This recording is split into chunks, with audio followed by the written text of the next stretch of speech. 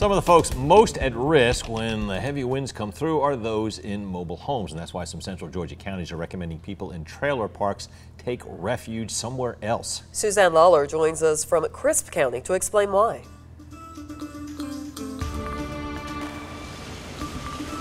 I'll tell you guys, we've seen some of these wind gusts now. We talked to Sheriff Billy Hancock, and he said right now the gusts are about 35 miles an hour.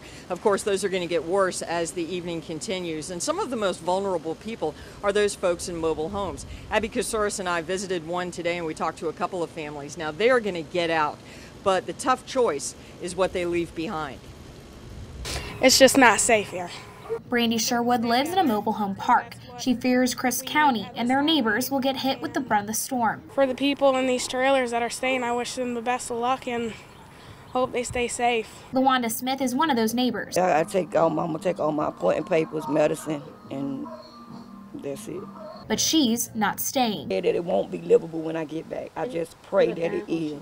And you just moved here too. And I just moved here, so I'm praying that it be here after the storm. Both Smith and Sherwood say they worry about nearby trees.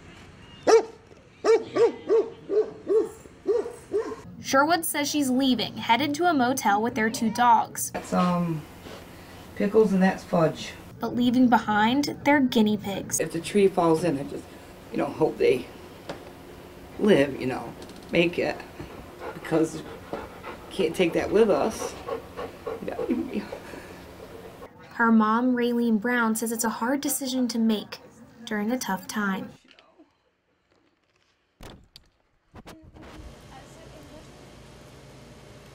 And they do have shelters open along Crisp and Cordial, but those shelters are not pet friendly. As of right now, they have about 30 people in the shelter, but they think that number is going to go up as the evening goes on. Frank, Lori, back to you.